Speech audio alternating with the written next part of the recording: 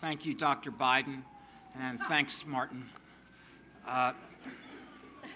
My mother's 96 years old, and I called her to tell her that the show had been invited to the White House. She said, "Oh God, don't give those people any trouble. They've done enough."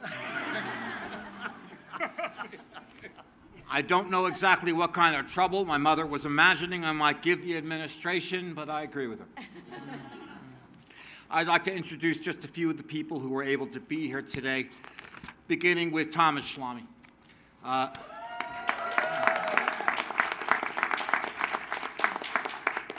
Tommy, along with John Wells and myself, was an executive producer of the show, and as our principal director, Tommy was responsible for the look of the entire series, as well as being perhaps the one indispensable, irreplaceable member of our team. We had a room full of very talented writers like Eli Addy, who used to work in this building. If you have a favorite moment from the show, chances are Eli had something to do with it.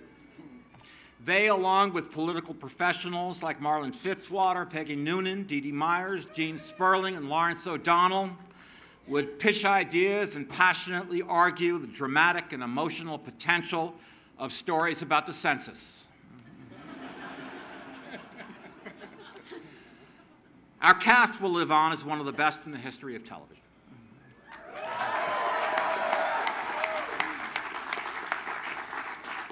Richard Schiff is here.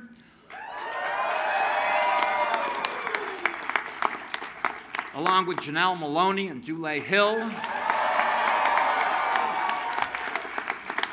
Melissa Fitzgerald, Mary McCormick, Emily Proctor,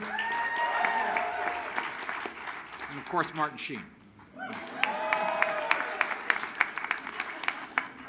Brad Whitford, Rob Lowe, and Allison Janney are all on set today, and we're unable to make it.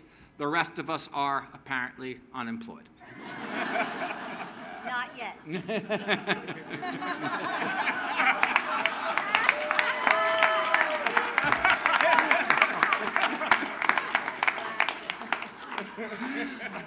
My assistant of 24 years, Lauren Lohman, is here.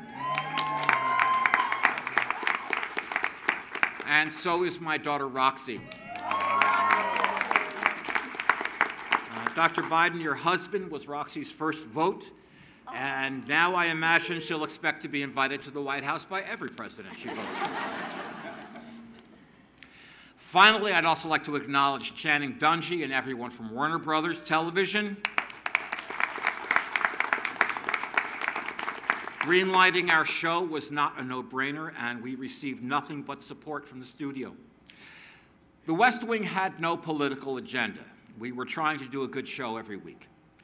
But the greatest delivery system ever invented for an idea is a story. And once in a while, we'll hear from someone who was inspired to go into public service because of our show. And that's something that 25 years ago this week, none of us could have foreseen or even dared to hope for. The show was idealistic, aspirational, and romantic. Over the years, I've noticed that during times of peak political tension, pundits will warn us not to expect a West Wing moment. They mean not to expect a selfless act of statesmanship, not to expect anyone to put country first. Don't expect anyone to swing for the fences or reach for the stars. But the fact is, West Wing moments do happen, and Dr. Biden, we saw proof of that on the morning of July 21st.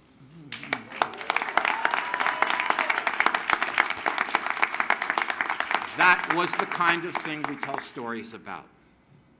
This is a great honor for Tommy and for me and for all of us, and we'll never forget it. Thank you.